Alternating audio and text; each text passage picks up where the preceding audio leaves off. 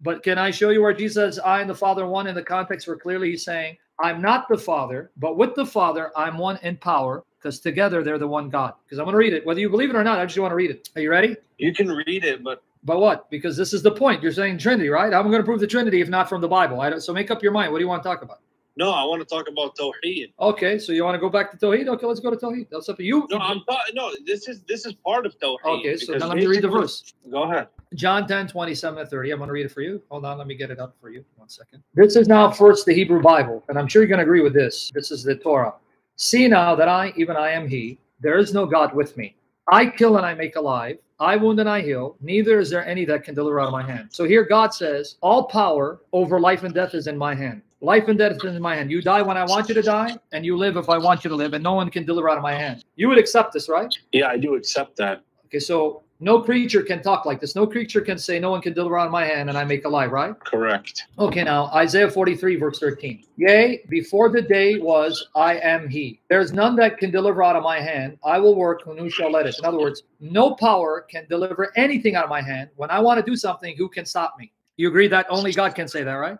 Only God can say that. Allah. Okay, good. Well, hold on. I'm just trying to set it up so you can see. Okay, now here, Psalm 95. This is a Zabur of Dawood, Zabur of David, or Zabur anyway. 95, 6 to 8. It says, "O come, let us worship and bow down. Let us kneel before the Lord, Yahweh, our Maker, for he is our God, and we are the people of his pasture, the sheep of his hand." So he's saying, we are the sheep in his hand, hand meaning his power, his care. Today, if you hear his voice, do not harden your hearts, as at Meribah, as in the day of Mass in the wilderness. So here it's saying, since you are the sheep in God's hand and his care, where he protects you and feeds you and preserves you by his hand, his power, listen to his voice. Okay, keep that in mind. We are the sheep of God in God's hand, under his care and protection. We are to hear his voice. Now watch this. Watch what God says. My sheep hear my voice, and I know them, and they follow me. I give them eternal life, life that never ends. Notice what God is saying. They shall never perish, nor shall anyone snatch them from my hand. See, I give them eternal life. No one can snatch them out of my hand. When they're in my hand, I protect them, and I'm almighty to preserve them from anyone who want to destroy them. They're my sheep. They're my voices. So you see what God said? Do you agree with what God said here? I do agree. Nobody can do what God can do. So, okay, but again, I just want to make sure. So you don't have no problem with God saying this, even though it's in my Bible, that just God said. Let me read it again. God just said, one more time, let me read it. He said, my sheep hear my voice, and I know them, they follow me. We follow God. I give them eternal life. Only God can give life that never ends, right? Correct. And they shall never perish. No one can snatch them out of my hand. They're in my hand, and I protect them. I'm almighty, so no one can destroy them if they're in my hand. So you agree with the words of God here, that God alone can say this and do this, right? Of course, and I agree. A lot of what the Old Testament says, yes, agrees with the Quran. Good, good. So you agree that this God, here, God is agreeing with the Quran, right? Yes. That's Jesus. Not just this. Jihad, you didn't listen. That's Jesus speaking. I just quoted Jesus, and you just admit Jesus claimed to be God. So, okay. But listen, before you get excited, hold on, wait. No, okay, no. Jihad, listen. That's Jesus. I just quoted Jesus in John 10, 27, 28, and you just admit that's God Almighty speaking. So you just admit that Jesus claimed to be God Almighty in the flesh. Thank you, Jihad. No, you were in the Old Testament. No, I didn't say where I was. I said, are these the words of God? You said yes. Well, what I'm saying to you is God can say that. But Jesus just said it. Okay. Now let me read the rest of it, though. I believe that Jesus can say that. But you just said only God can say, I give eternal life, none can deliver on my hand. So you're changing your mind now?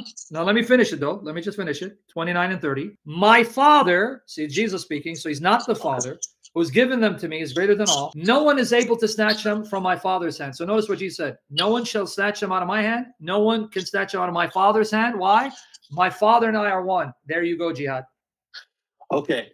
Now, do you accept that? I believe Jesus has the right to say those things. You made it sound as if God was saying those things in the Old Testament. And if God is saying those things in the Old Testament, that's correct. Okay, I want everyone to hear this. So you're saying a creature can give everlasting, never-ending life. A creature is almighty over life and death, and a creature has the power to protect believers in his hand forever so that no one can destroy them. A creature can do that, huh?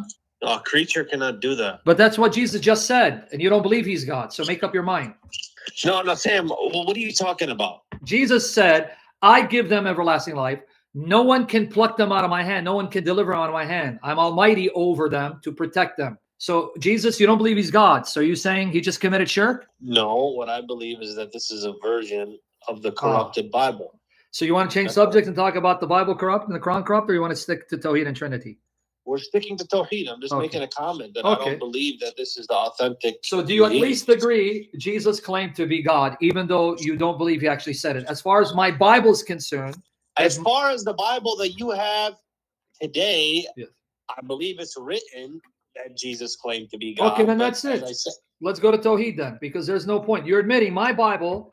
In my Bible, Jesus claims to be God Almighty. I know that's what you guys believe. No, I'm saying my Bible, does it teach that Jesus claimed to be God, one with the Father and the Spirit, even though you don't believe Jesus said it? That's all. Because if so, then let's go to Tawhid, because there's no point. You admit my Bible does have Jesus claim to be God Almighty, though you reject it.